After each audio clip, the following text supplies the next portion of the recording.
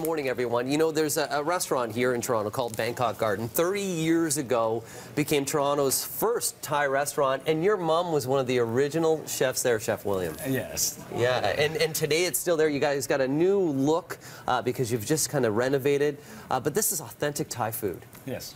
So how do we make it authentic? Tell me about some of the dishes that you have here. The pad Thai here, we some restaurants they use ketchup instead of tamarind, so we use the tamarind to do our pad Thai, and with sauce, and sometimes we use well before we use fish sauce, but now we change to sauce, so it's good with everyone that I guess. Sorry, that vegetarian or allergic to seafood. Allergic to seafood. Some of the ingredients that we have out here, are these traditional Thai ingredients that you would see? Yes, yeah, pretty much all of them. And a lot of them are about, it's not only about the heat, but it's about the sweet. Yes, well, the Thai cooking consists of five taste sensation. So, which is sweet, sour, salty, spice, and bitter. So the spice is not just a pepper, it could be anything, it could be galangal, it could be lime leaves, it could be anything that's a spice, herb. Yeah, and I know, and cilantro you use it a lot too, as well, isn't it? Or we is use that just coriander, actually. Coriander, yes. Which is, that one we use to make the curry paste. The curry paste, and that's green curry here. That's green curry paste, yeah. Oh, look at that. And I smell coconut. Yes, well, a lot of curry use coconut.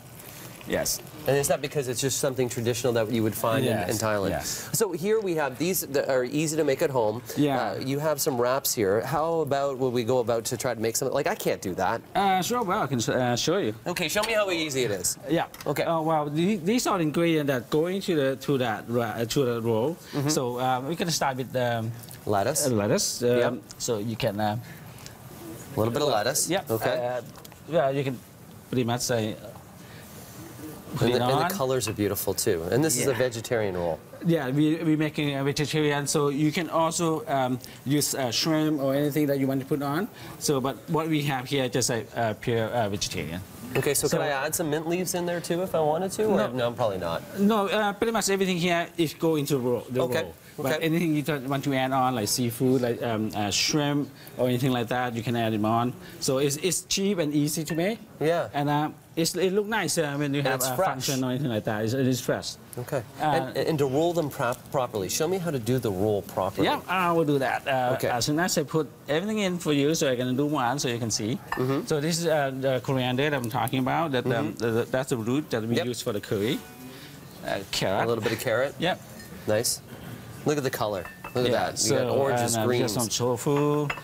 So to make it a little vegetarian. Cool. While you're rolling that up there, I'm going to tell you about the website as well. So you can go to bangkokgarden.ca or on Twitter, go to @BangkokGardenTO. This is one of the most fantastic restaurants in Toronto. Congratulations to you, Chef William. Thank you. For 30 years as well. Anybody that loves Thai food, authentic Thai food, thank you for coming this morning. Thank you, sir. Awesome. We're going to take a break right now from Breakfast Television. Still more to come.